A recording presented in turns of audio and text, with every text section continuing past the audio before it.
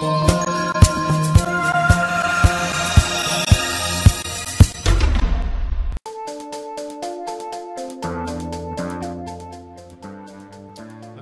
afternoon, ladies and gentlemen. So we are going to be talking for the next 15 minutes or so about our topic of improved microwave circuit design flow through passive model yield and sensitivity analysis. My name is Larry Dunleavy, and my co-author here is Lars van der Klooster. So just a brief outline of our talk. We'll give you an introduction to Modelithics global models, talk about a nominal low-pass filter design flow. That will be our baseline, sort of assuming that the part values that are used in an LC filter are basically their exact values. Discuss how the models that we have available can enable statistical analyses. Discuss a little bit some distribution options that you have, and then move on to, by way of a case study, look at some yield and sensitivity simulations and how those can be used to center a design for improved yield. So the global models that I talk about are substrate scalable, part value scalable models that allow very careful pad treatment, solder pad treatment, which can really affect the performance of passive SMT components above, our experience is anything above about 500 megahertz. Careful treatment of the solder pads. So with these models, you can de-embed them, and in some cases, you can scale their geometry. Important for today's talk is the capability of the models to allow statistical simulations so that you can put, for the nominal part value, a statistical tolerance. Other features that are in many of the models include horizontal vertical orientation. Higher order resonant effects, of course, are also captured in all of the models. We model out to the second higher order resonance if it's present in the measurements. And we use accurate ESR measurements. Another feature is that in your simulator, when you're placing the model, when you click on Help in the parameter window, you'll pull up a model information data sheet, and it'll tell you all about the model. And we'll come back to that later on, because one of the pieces of information that's in there are the available part values. Oh, and by the way, of course, the way they're organized is by body style, like an 0402 component family from ATC, for example. We have one model captures that whole family, so you can scale the part value, you can put tolerances on it, and so on. Okay, so for our example today, we're going to use a low-pass filter with the following goals: cutoff frequency of 2.2 gigahertz, and then specifications of less than 1 dB insertion loss to 2.1 gig, an out-of-band rejection spec here, and a return loss specification here. We'll see later on that these are going to become yield goals in our tolerance analysis. Our goals for this demonstration project is to illustrate a simulation-based methodology for yield estimation improvement, and we'll also show how these scalable models, when combined with AWR statistical capabilities, can provide an advantage over alternative S-parameter models, which, by the way, today are kind of the industry standard, are just to use S-parameter models for SMTs. So here is an example design flow, not necessarily the only flow that could be used, but this is the flow that we're providing as an example here. We start with synthesizing the filter. So in that regard, for today, we chose a fifth order Chebyshev filter synthesis with a half a dB ripple, used a series inductor as the first component. And when you synthesize such a filter, there's a number of methods available to you as an RF designer. One of them that you could use if you have it available is the AWR filter synthesis wizard. Okay, so once you have your synthesized filter, that gives you an ideal design. From there, you can add accurate parasitic models and transmission line effects.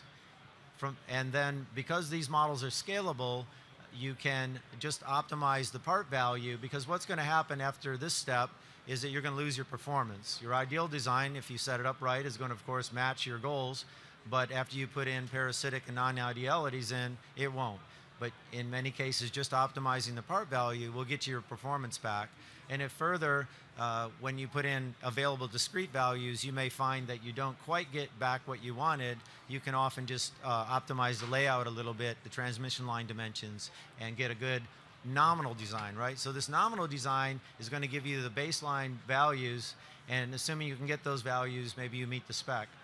And maybe you proceed to fab and measure this. And you might do this on a prototype level, but if you're going for a manufacturing type of design or a manufacturable design, an improvement to this design flow is to add tolerances and yield analysis. Another maybe further improvement would be to model the transmission line effects with an EM analysis. In our work today, we're using built-in transmission line models for those, and that's often a more convenient approach if you want to use tolerances on your transmission line dimensions and substrate effects. Okay, so just to illustrate the nominal design, we built this filter using tight tolerance parts, and we got a very good first pass result. And this is just what the layout looks like in AWR. And this nominal design is described in this application note 18, which is up here. Okay, so the nominal design is going to be used as our starting point for statistical analysis. And this is just what the schematic looks like for the simulation that was presented in the previous slide. And the nominal optimized part values are listed here. And we have 3 inductor values and 2 specific capacitor values.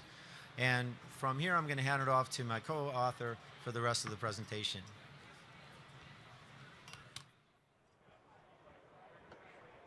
So, hello, my name is Lars van der Klooster. I'm looking after Modelithics in Scandinavia. And I've been working with technical support, design support in software for quite many years. And what we found out is that many people, they use an optimization engine to find a design or to meet the design goals. And the idea here is to prove, or at least to give a thought about how this can be improved. Because if you use an optimization engine and you have a certain number of unknowns and a certain number of goals, then the optimization engine might find a solution that will meet the goals, the requirements, but it's not necessarily the best because there can be many possible solutions. And to do this in a better way, we are using a yield analysis to point all our component values in the right direction. So a unique capability with Modelithics models is that you can actually use tolerances. And when I say unique, then I'm of course not comparing with ideal components because you can use a yield analysis on these. I'm comparing them with S-parameter files. And S-parameter files, sometimes they can be optimized, sometimes you can make them be optimized. It's quite a lot of work, but it is possible. But quite often it's not possible at all, and yield is definitely not possible. So in this case, we use a tolerance of 5%. With a normal Gaussian distribution, we start a little bit simple. And you can basically in the graph see the bars, and the bars are the yield goals. So basically it means that if the trace crosses this bar, then it means it's a fail. The filter isn't good enough.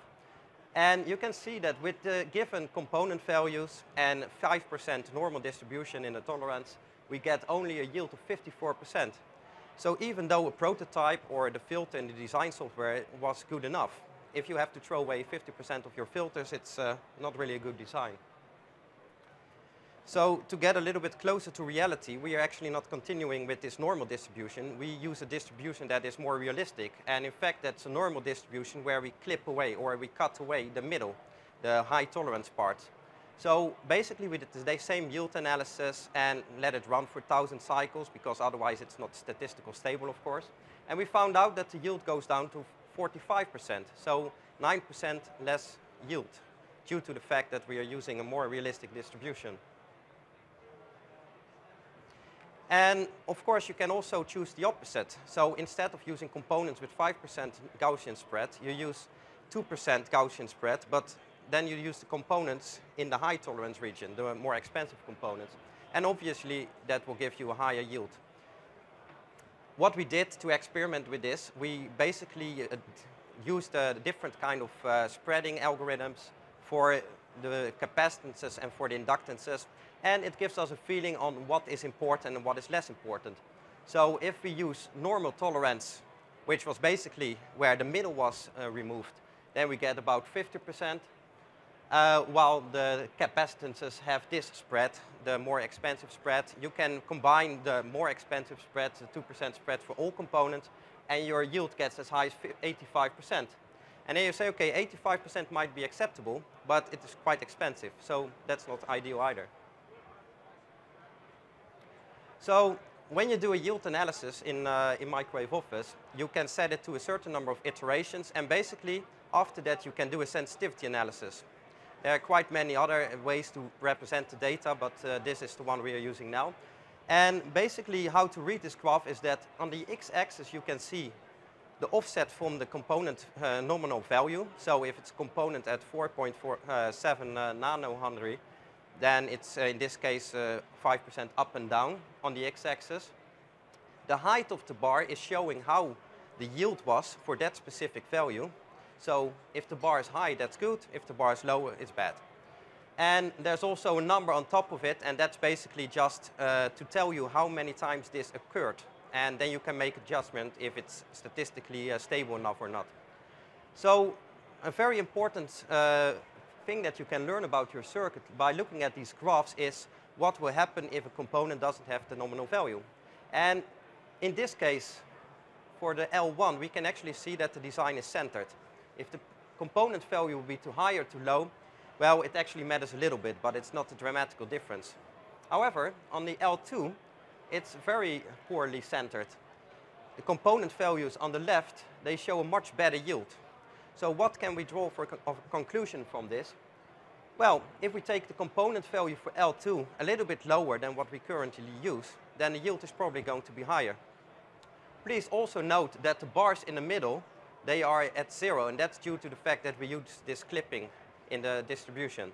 So that doesn't really mean that the yield is 0 there. That's just because there are no measurements in that region since the components don't cover that region. And in this case, we found out by yield analysis then that the L2 had a much better yield if we made the value a little bit lower. So what you can do then is you right-click on the component in the schematic editor, ask for the datasheet from Modelithics, and there you can see a table where all the available component values are. So you don't have to search in datasheet. And in this case, we picked a value that is a little bit lower then. And we can see that the yield immediately increases to 69%. So as I said in the beginning, the optimization engine, they can find a solution, but that doesn't mean it's the best solution, and it doesn't say much about the yield. Now we have a solution with 69%, and we continue. We use different kind of spreads. Basically, we are shifting between the choice of the 2% more expensive component or the 5% less expensive component.